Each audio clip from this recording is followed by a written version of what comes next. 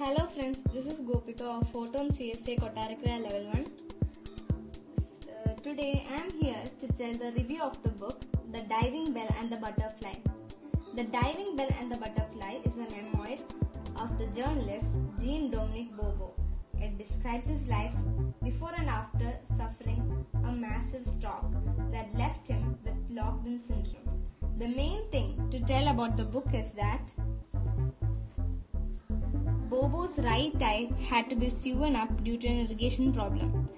So the entire book was written by Bobo blinking his left eyelid, which took about 10 months. Using partner-assisted scanning, he managed to complete the book. So now I'm gonna read the summary of some chapters. First of all, Prologue.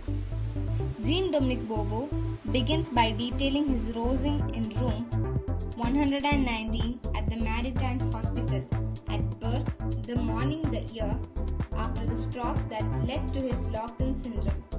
He recalls the days that followed and the resulting limitations, paralysis and blinking in his left eyelid. His mind, on the other hand, is active and he prepares for the publisher's emissary arrival, though his thoughts are interrupted by a nurse. The wheelchair. He is visited by many medical professionals.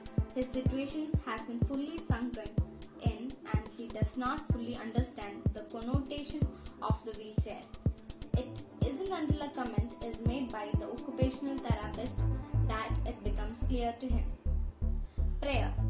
There are only 2 patients at Burke that have locked-in syndrome. His case is unique in that he maintains the ability to turn his head. He hopes to improve his respiration and regain his ability to eat without a gastric tube, as well as possibly to be able to speak again. His friends and family have dedicated to all kinds of religions and spiritual deities on his recovery, and he has assigned specific parts of his body to some too. Bath time. His physical therapist arrives for the exercise mobilization, where his limbs are moved. He has lost 60 pounds in 20 weeks. He notes that he has more mobilization in his head as he can rotate it 90 degrees. He recounts that even with limited facial expression, he still has varying emotions each time he is cleaned or given a bath. The alphabet. He describes the creation, use and precision of the alphabet he uses to communicate. ESARINTULOMDPCFB BHGJQZYXKW. He ordered the letters from the most common to the least in the French language. His visitors read the alphabet and when he hears a letter he wishes for them to write down. He blinks his left eye. This is not without its challenges though. The Empress.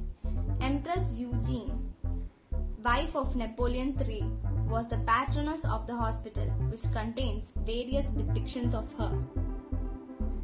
He tells of an imperial visit on May 4th, 1864, where he imagines himself beside her. In one of the depictions, he sees a reflection that he finds disfigured but then realizes that it is his. Cinecittà.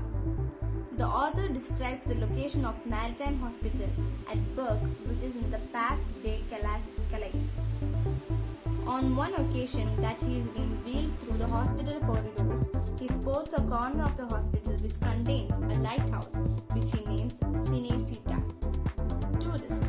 The author says Burke, the hospital, focused primarily on the care of young tuberculosis patients following the Second World War. It has now shifted towards older patients, which make up most of the hospital's population. He refers to tourists as those who spend a short time in the hospital following injuries such as broken limbs. For him, the best place to observe this is in the rehabilitation room and the interactions he has with these patients. The sausage. He doesn't pass his dietary test as yogurt enters his airway, so he eats through a tube connected to his stomach. His only taste of food in his memories where he imagines himself cooking dishes. One food is the sausage, which connects to a memory from his childhood. Guardian Angel. The author refers to Sandrine, his speech therapist, who has developed his communication code for him. He undergoes speech therapy with her and is in the process of regaining vocal language. He listens to his daughter Celeste, his father, and Florence speak to him on phone, but is unable to reply. The photo. The last time the author saw his father was a week before his stroke, where he had shaved him. He describes his aging father in this chapter. He receives calls from his father from time to time. He recalls a photograph from his father on the back of which it was written Berk Sir Mer, April 1963. Yet another coincidence. The author identifies with Alexandre Dumas' character from the Count of Monte Cristo, Noirtier de Villefort, as this character is on a wheelchair and must blink to communicate. Noirtier must be the first case of locked-in syndrome in literature. The author would like to write a modern take of this classic, where Monte Cristo is a woman. The Dream. He recounts a dream in which he and his friend Bernard are trudging through thick snow as they try to return to France, even as it is paralyzed by a general strike. Then Bernard and he have an appointment with an influential Italian businessman whose headquarters are in the pillar of Viaduct. Upon entering the headquarters, he meets the watchman Radovan Karadzic, a Serbian leader. Bernard tells that the author is having trouble breathing, and the Serbian leader performs a tracheotomy on him. They have drinks at the headquarters and he discovers that he has been drugged. The police arrive and as everyone tries to escape, he finds himself unable to move. Only a door separates him from freedom.